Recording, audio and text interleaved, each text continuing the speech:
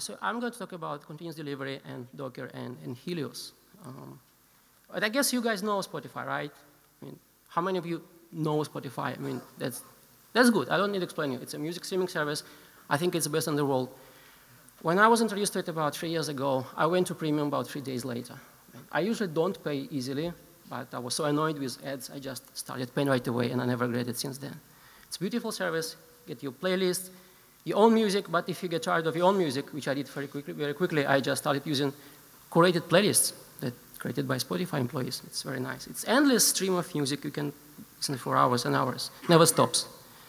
But I'm here to talk about continuous delivery, not music. So when continuous delivery appeared on scene about, let's say, 4 years ago, maybe 5 years ago, for us and for everyone else, it quickly became fairly obvious that it's not a question about if I do it, or when I do it, or why I do it. It was obvious we need to do it, continuous delivery. The question was how? And then, okay, why asking how? You have the book. Actually, I happen to have one with me today, right? And the book supposed to answer this question. Not so, because, you know, this book is heavy. You see, how many people read it completely from A to Z? You see, not many. I stopped in the middle, honestly. I started, but it's just too heavy. It's too many details. And actually, before I came to Spotify, I was thinking, if you talk to me about continuous delivery, well, how you do it? It takes you about a year or two. That's why I put this 1, 2 years. You start, you're building your pipelines, your tests, your rollback strategy, then you put a dashboard on top of it, and maybe after a year or two, you're done. That's what I thought. The thinking when I came to Spotify then, they put me in a team, and I put my first service in production about a week. It was in continuous delivery fashion. So it's not supposed to take you 2 years. We go back 2 years to 2013. We didn't have much tools. We knew continuous delivery is the thing, but how we use it. We wanted to make it simpler, and back then, remember 2 years ago, Docker was kind of a nice idea. We know what Docker is today. How many of you familiar with Docker, actually? Most of you, that's good. It's obvious in 2015 to talk about Docker and why we need it. But 2 years ago, let's try it. It's a nice tool. Maybe it can help. Then we had this obvious problem, what I call NM problem. You have N services, and you want to deploy them on M hosts. So you have this matrix of how you deploy, how you manage it. And that's how Helios tool was born. We call it a Docker orchestration framework. Basically, it solves one problem, solves it really well. Given a list of hosts and given a list of services to deploy, it just deploys them there and keeps them running. It's not trying to be over-sophisticated. I'll talk about alternatives later, but it just does one thing really well, and it keeps it very simple on purpose. Now, it was recently featured on GigaOM. There was an interview with one of technical leads at Spotify. And also, any of you follow the Structure Show podcast? You should, because for me, it's my favorite one. Well, it was also featured in one of the podcasts. And so what is Helios? If even GigaOM and podcast talk about it, it's a system built of a couple of simple blocks. Zookeeper keeps all the data about your deployments. And you use CLI, command line tool, to talk to an entity called master, which is just another machine. And the master talks to Zookeeper. And agent, also some other machines, that's where your services will be running, they watch on Zookeeper, watch for changes. And they respond to these changes. So it works very simple. You ask master to deploy a service. This information is stored in Zookeeper, and agents pull it down and start running the service. So there are very few verbs or entities you need to understand when you use Helios. Its job is something that defines your service. It's a definition of the Docker image you want to use, of ports you want to expose, volumes you want to use, Docker volumes. That's it. I mean, environment variables, anything that's about how you want to run your Docker image. Master is the guy you talk to over CLI. He sends all these queries to the Zookeeper, and agents pick it up from the Zookeeper. And they actually run the jobs. Master doesn't run anything. It's just a communicator from your CLI to Zookeeper, and from there to agents. And obviously, none of this has to be single point of failure. So you can have a Zookeeper cluster. Obviously, that's easy. That's how Zookeeper works. But you can have also multiple agents and multiple masters. In our case, we use about 4 or 5 master instances, even though they do nothing, but we still duplicate them just in case. You keep the load balancer? No. No, there's no need. We just, we use DNS SRV records. Yes, it's kind of load balancing, but there's no load balance entity, yes. So we just use masters and they talk to the keeper. Same thing, it's just duplicated. And to show you how this whole thing works, I developed a simple service called the echo service. And what it does, you can run it as easily as docker run -p Evgeny G echo. It just echoes back your HTTP requests and also logs them. So if you have something that sends HTTP requests, you want to see what is sent, you just can send them to this echo service and it will log them and you can see what's actually sent. And once you have it, it's a, forgot to mention, it's a Spring Boot service using JT, embedded JT. It was a Gradle project, very simple one. Also on GitHub, the link will appear later. Once you have the service, you can use any extension to send the request and see the headers, the parameters, anything. And I have it running. Let's switch to my VirtualBox. Right now I have one Helios master and 2 Helios agents running in my VirtualBox. And let's try to deploy this service. Okay, let's clean up. So you have 3 consoles here. The console on the top and in the middle, these are 2 agents. And the bigger console is my CLI. So what I'm going to do on both agents, I'm going to run watch Docker PS for every second. So we see what's going on with Docker. And now CLI, this is what we're going to operate. Helios commands, and you'll see it's very simple. So first what I'm going to use is alias to H, Helios-Z, Helios master and the port. That's how you communicate to the master. So from now on, I can just use Helios, not hosts. And we can see that Helios tells me we have right now 2 agents running. I can ask Helios, okay, what are the jobs defined? It says no jobs at the moment. So let's create one.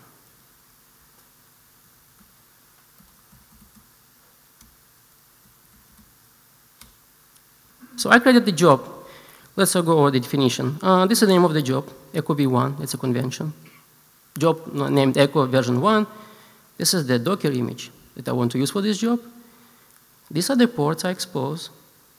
And this is the register I want to use it. I want to register it as the name echo. We'll talk about services discovery and registration later. So far still nothing happened. You see Docker PS shows empty. For that I need to deploy it. So definition of job is like definition of job in Jenkins maybe. Now job is defined but nobody ran it yet. So this is the step I say Helios deploy job echo and list of agents I want to deploy it to. In my case it's Helios agent 1 and Helios agent 2.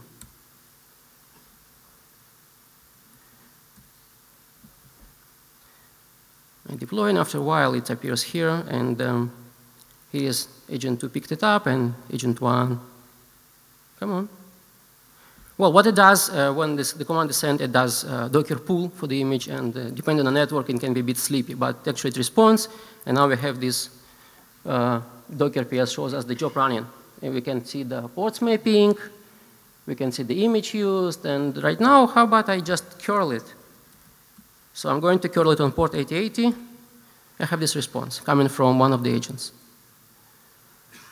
This was my request. These were the headers. You can see what user agent curl is using, locale, send, parameters. Now what I'm going to do, I want to kill one of these containers and see what happens next. What's your guess? What happens if I Docker stop one of these guys? Right, that's right. SSH. So I need to copy paste this container ID.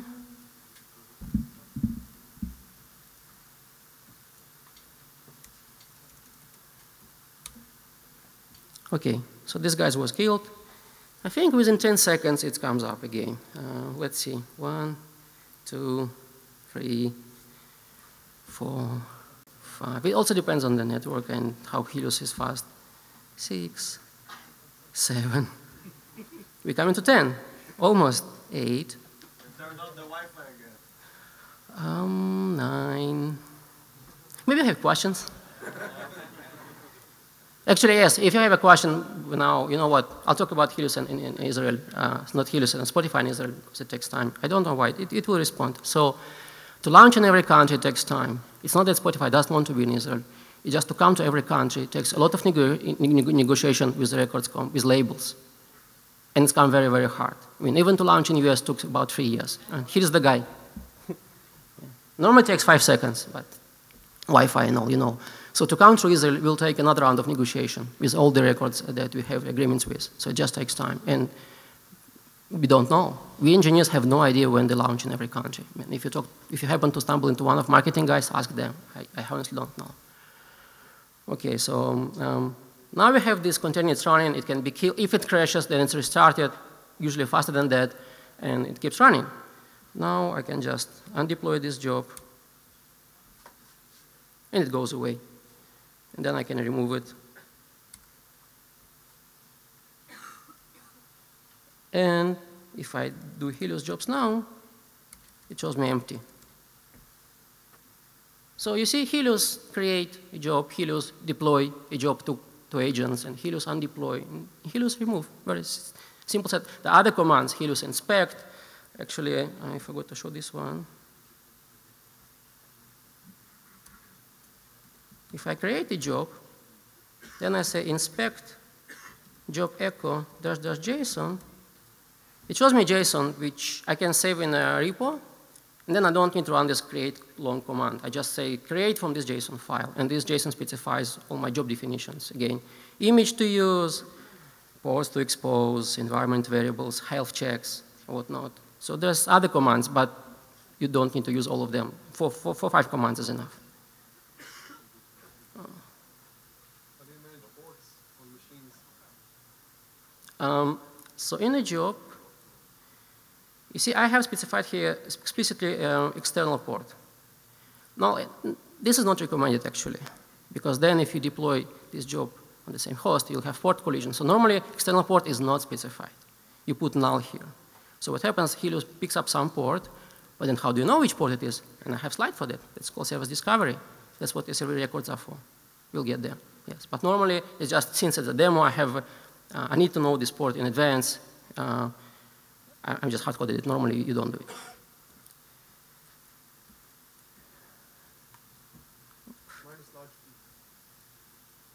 Minus? Yeah. All right. So these are the set of commands. Just quick recap. Host, jobs, tells you what's going on, which hosts I have, which jobs I have.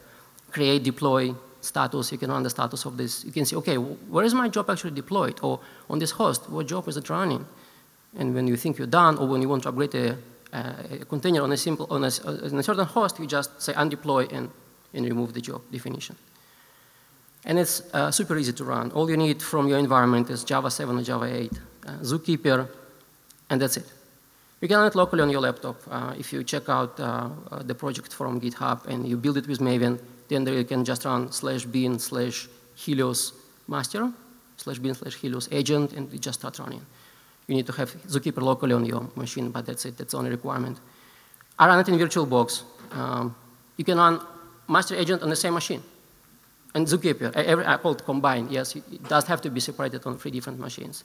Better be in production, yes, but for demos, for trying out, you just put it on a single machine. Yes? Why are you keeping the master entity at all? Can't you deal directly with the Zookeeper? That's an entity that translates CLI to Zookeeper commands. Otherwise, you have to put this logic into CLI. Yeah. I guess they just was more convenient. Actually, one guy of the development, I'm not the team that develops Helios, but the guy that develops it, he says, well, it shouldn't be called master at all because it does nothing, just sends command to Zookeeper. Master is a bad name, but that's the name we started with, and we keep using this name. It's just a translation layer between the commands and... Absolutely right, yes. So it's not given any special commands. It has no logic. It has no brain of, let's think what we do. No, it's just translator. So you can run them in combined mode, and you can run them as Docker containers, which is a sub-project we're working on called Helios Standalone. So you don't have to install, let's say, Zookeeper Java. You just run Helios Master as a container, and Helios Agent as a container. And obviously, you can run them in any cloud environment. That's what's good about it. It's very cloud agnostic. Any set of machines that can communicate, can talk between themselves, can run Java and Zookeeper, it will work. Now let's take a more realistic demo of what I say commit to deploy on AWS. So I have a list of 4 machines on AWS. one master, two agents, and one Jenkins. And one of the agents, I can use it to send a query. And I get a response, all is well. This is what's get response. Let's try post. With key value parameters. Send it. All is well. But then somebody tells me, you know what, we don't get any raw body. When you send a body in the post request, we don't get it. I say, how come? Let's try it. Let's put in the body something like hello devcon and send it. Right, I see no body. Oh, that needs to be fixed. We go to the code, we start looking at the code, and then we come to this. It was commented out, the entire section of sending body. So let's uncomment it, and just commit it. Say body is displayed, and commit and push. Then let's see how our Jenkins is doing. It picked up the change. A couple of refreshes. Just a little thing with Jenkins. Okay, now we can see the status.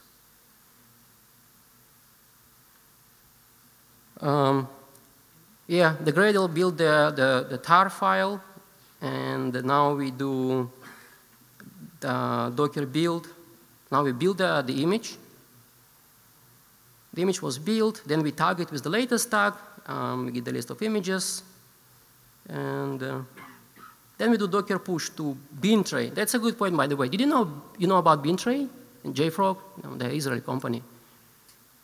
Also, you should know. So bin tray is a service for distributing binaries. What I didn't know until a couple of days ago, that they also can host your Docker images in a public repo.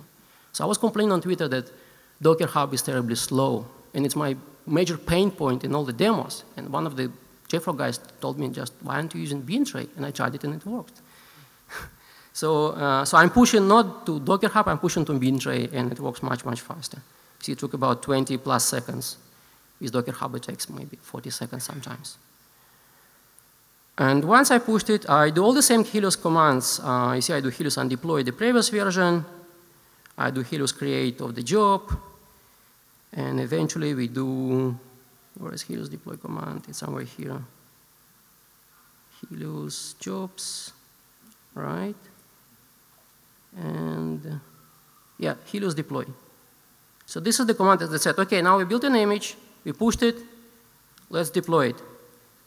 Then it polls a bit because it shows you the status of the image, pulling image, and after 5 seconds, another pulling image, then it says, oh, running. Now image is running. Now if you come here and send the same request, body is here. Hello, devcon. Now, so this is kind of continuous delivery. You commit, you push, we build a new image, and we deploy it. We undeploy the previous version. Of course, you don't undeploy your previous version from all the hosts. You take host in parts. So you take first part, you undeploy, you replace. Take another part, undeploy, you replace. Can you automate that? We have a helper tool for that, but it's not part of the Helios yet. We have a tool built on top of Helios, we call it Helios helper, so that you don't run all these Helios low-level commands. You normally say just Helios deploy, and it does undeploy, deploy, all these things for you. It's not part of open source project yet. Maybe it will become later.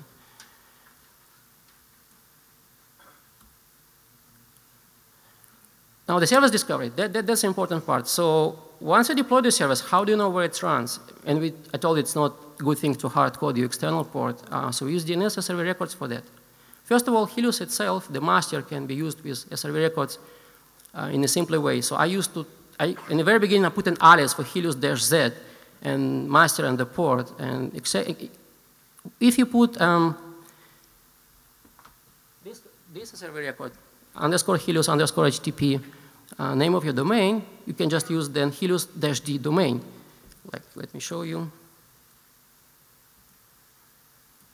I can just say Helios-D VM, that's my local domain, hosts. You don't have to use Helios-Z, but for that it requires to have this Helios HTTP and server record. But that's for Helios master itself, to simplify the CLI. For the services, we made this part pluggable. Why? Because we use internally a name service that we can't expose. So we had to make this part pluggable for other people to use. So right now you can use SkyDNS. It's a DNS server backed by etcd. Or you can use Console. It's a discovery service that also exposes records through SRV records. So for example, if you use SkyDNS, you can then run the query, this one, host of type SRV, and name of your service, your protocol, your domain, and it gives you where the service is running and the port number. See? Host name, port number. So that's why you get your port when you don't hard code it. You use DNS query. You ask for a SRV query for you send a SRV query for your service, and you get a host and a port where it's running. So your clients are supposed to be able to integrate with DNS queries. That's a way to announce and publish services. If you use not SkyDNS but Console with Helios, as I mentioned, it's pluggable. You just swap a plugin. Use slightly different query, but it's also a SRV query. You say echo, name of your service. Then you say service, it's a keyword in Console, then your domain, and then you can also specify obviously your DNS server. And it gives you the same. See, host, port. These are Amazon machines where the service is running at the moment.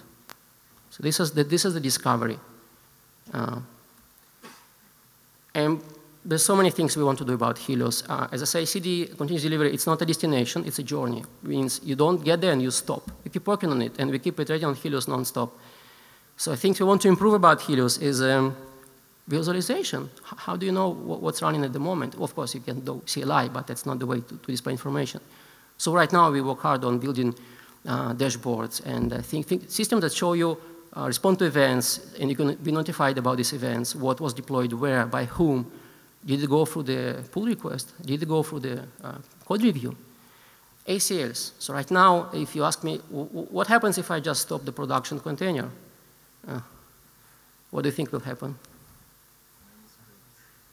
Well, it just stops. Yeah, it's simple. Same thing as I just did Docker stop. So Helios already has some simple support for access control lists. So you can just go to the machine and say, Helios undeploy production service. You'll have to specify some password. Obviously, it's not for hackers because it's run in an internal network, which is trusted and protected.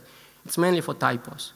Because if you made a typo and you say undeploy and you just make an error in the service name, you can kick somebody else's service from production. So we put this ACL, but it will be in a more improved version soon.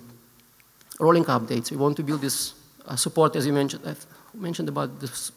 Yeah, somebody here about updates and portions. So you take a third of your fleet, then another third, then another third. We want to make it a built-in feature. Rollbacks. What happens if you make a Helios deploy and then it fails? So today it just stops. And the assumption is, well, it stops and you're supposed to go and say, hey, look, why deployment failed? Maybe the image keeps crashing when it started, maybe something else. And one idea that can happen is that we put back automatically a previous version, which may be a good idea or not so good idea, depending on who you ask, but it's something we discuss internally. Secrets. How do you expose secrets in the Docker container? Right now, we do it through volumes, and we put secret files on the machine with Puppet, but we don't like this solution. We work on a better system. Health checks. So right now, you give it an image, it just pushes it and announces the DNS SRV record without even checking, is it running at all? So yes, there is a mechanism for health checking. Actually, you provide this mechanism, and Helios can run your health check script. Later, it will become part of job definition, so you can specify TCP port, port number, or HTTP request to send. And unless this health check says OK, service will not be announced in DNS records. So it's only announced and starts getting real traffic when it's totally healthy and up and running. For example, this simple echo service takes about 6-7 seconds to start. And it's a Spring Boot minimalistic service, 6 seconds. I need to wait until it's actually accepting requests. Log segregation and resource limiting. You want to make sure that all your logs from all your containers are aggregated in through Logstash in some Kibana dashboard maybe, which is very important for troubleshooting. If you see that your service is misbehaving, you want to see the actual logs. Today, you'll have to go to the machine, maybe run Docker exec or Docker logs. And resource limiting, we'll talk about, well, how do I limit resources for if my services are co-located. Right now, we run only one container per host. That's by design. That's what we need. But later, if you decide to run several Docker containers on the same machine, we need to think about resource limiting. Now, are there any alternatives? 2 years ago, there weren't many. Today, there are just plenty of them. First, Docker itself has Docker Swarm and Docker Compose that aggregate services together. AWS EC2 Container Service does very similar things to Helios. Kubernetes runs on Google, Apache Mesos, CoreOS Fleets, services like Panamax, Flynn, Giant Swarm. I just learned about Giant Swarm 2 days ago myself. So many alternatives. So Helios, maybe not the best tool, but it's one of the simplest I used. And it just, as I mentioned in the very beginning, it does one thing really well. Just Helios create, Helios deploy, and you're done. If you'd like none of them, the traditional configuration management tools, such as Ansible, Puppet, or Chef, just you can use them as well to orchestrate your Docker commands. And there is an Ansible module for Docker. And some resources for you to use.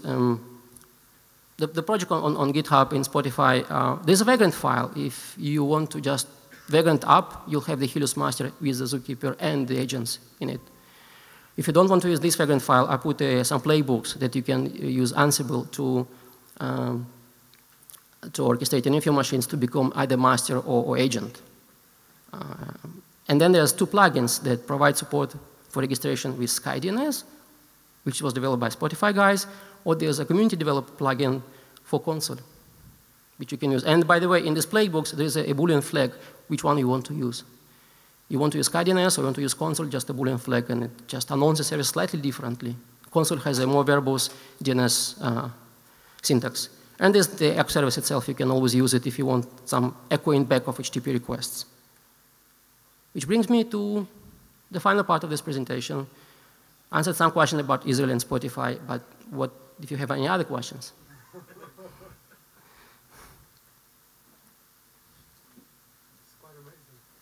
You like it? Yeah, very much. Try it out, try it out. Because actually when I came, I said, why do we need Helios? Let's use Kubernetes. I mean, why develop our own tool if there's other tools available? Within time, I trusted Helios. I said, maybe it's not a good idea to throw it away. Maybe it's a good tool. And we keep using it. We have no plans to throw it away. We have no plans to stop developing it. It's very much in production. It runs hundreds of containers in production. It does the job well. And we're not really competing with Kubernetes. We're not trying to say use us and not Kubernetes. Use whatever works for you. It definitely works for us.